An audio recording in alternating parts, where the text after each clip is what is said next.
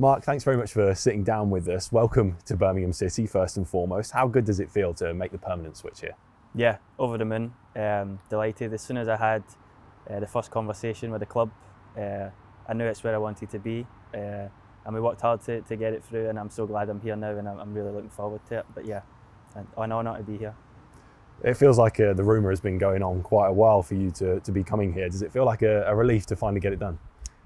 Yeah, it does. I was really pushing to get the deal done, and I knew Birmingham was the team that I wanted to play for. And yeah, it is a relief because it was a long process, but I'm so glad to be here now. Yeah, you mentioned really wanting to come here. If reports are to be believed as well, there was a lot of interest in you from other clubs around the league and around the Championship as well. Why did Birmingham come top of that list for you? Again, the initial conversation I had here was, I think for myself, where I'm at in my career and where Birmingham are, I think our ambitions really align with each other, and I think the ambition of both myself and the club, speaking to the manager and Craig, I think we're all hoping to push in the right direction, and we all want to reach the highest level possible. And I think that was the main key, is the fact of the ambition, and I think it really came together positively. You had two really impressive seasons on loan at Northampton Town. How much did you improve in your time there? Loads. I improved loads. Just racking up as many games and as many minutes as possible was important for me, and not much you could ask for else on a loan. So I was loved it there. It was really good. So hopefully, looking forward to playing them this year.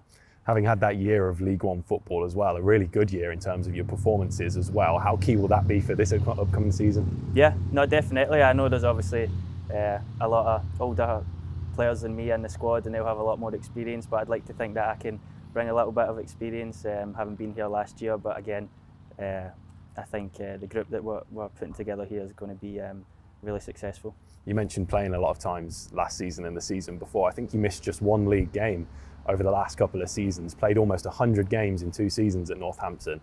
Would you say you're a player with a lot of energy to give? Yeah, no, definitely. I always give my all, and that's a given. And I think speaking to the manager, that's something that everybody here is going to be doing this year, and it's going to be exciting.